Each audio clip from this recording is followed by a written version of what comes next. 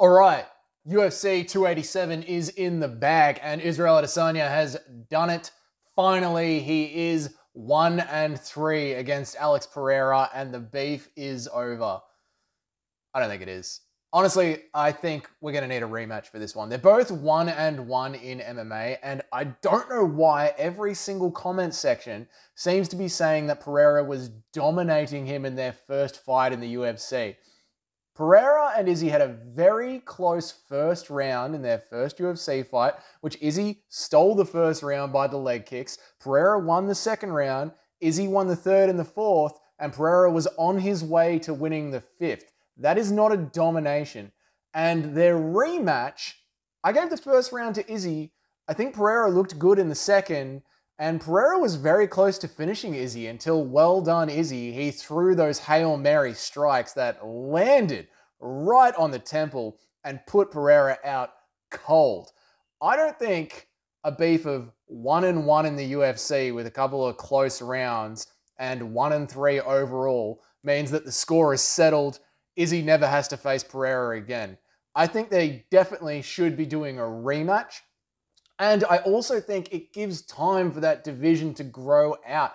Dricus du Plessis and Robert Whittaker are both right there. I think you should make a pay-per-view event where it's the rematch, the third fight, have the trilogy go on, and put Whittaker and du Plessis on that exact same card and let them know that that is for the number one shot, the title shot.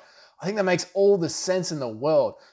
I was also very impressed with Adesanya for how locked in he was during the entire fight. His eyes were locked in, his motions were locked in, and even when he did get that knockout, to be able to switch into the showman that he is and start shooting arrows right at Pereira's corpse almost was awesome. I don't know how you can be that locked in during the fight. I will say it is pretty cringe though that the next thing that he thought of was, I got beef to settle with a 10-year-old kid. And I only found out today that that kid did that when he was 5 years old. Izzy's 33, man.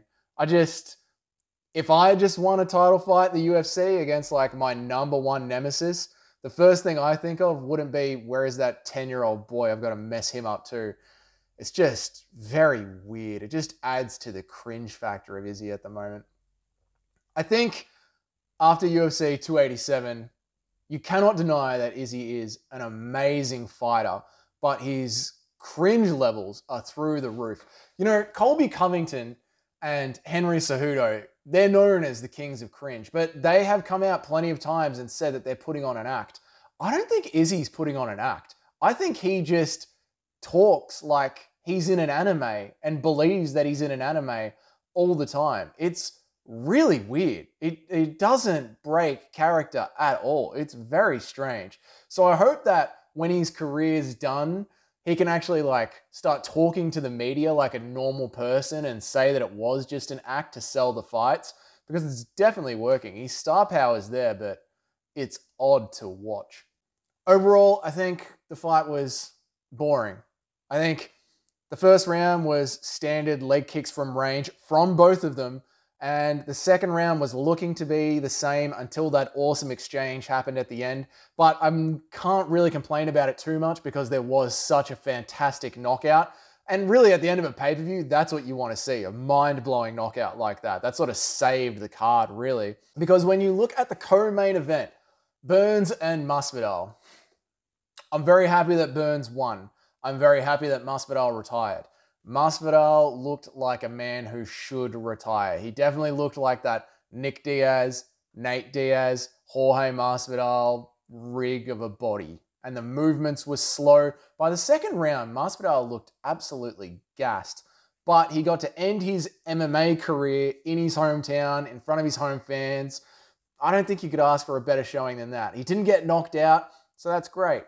I think the best thing that we can see from Masvidal now is after the success that he had at Gamebred 4, he should seriously consider going after Nate Diaz as a free agent as hard as he can.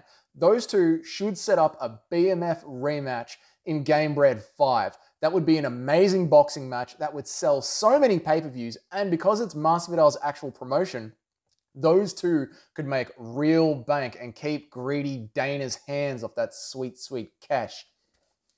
As for Gilbert Burns, it was a good performance, but it wasn't really a show-stopping performance against someone who had major dad bod and looked like a drunk uncle swinging away at a fight.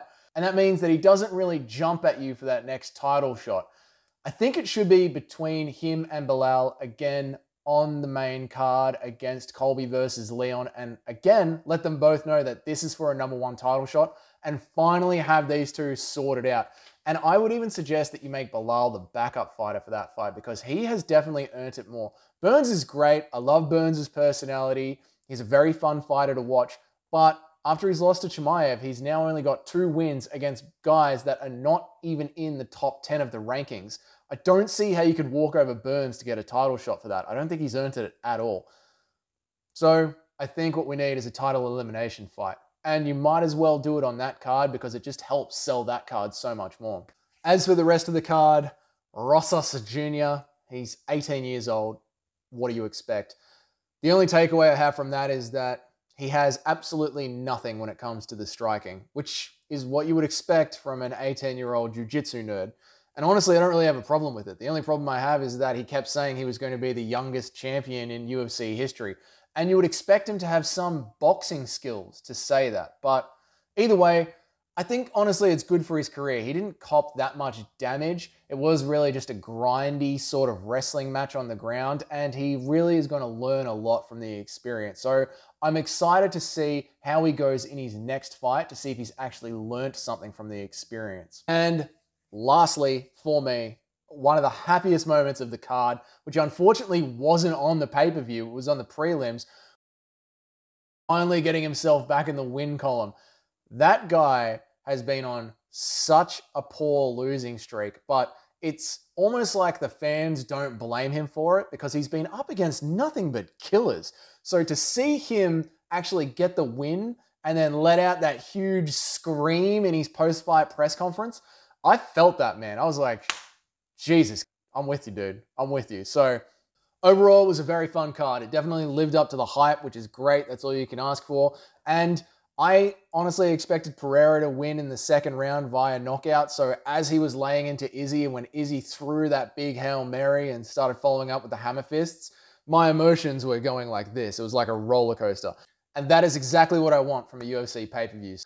So I got my tips wrong, but there's no complaints here on my end. It was a very enjoyable card.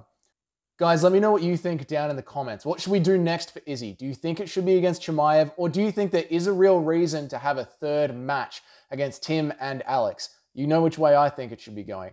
And what about Gilbert Burns? Was that performance impressive enough for him to actually go after a title shot? To me, it wasn't enough, but hey, let me know what you think down in the comments.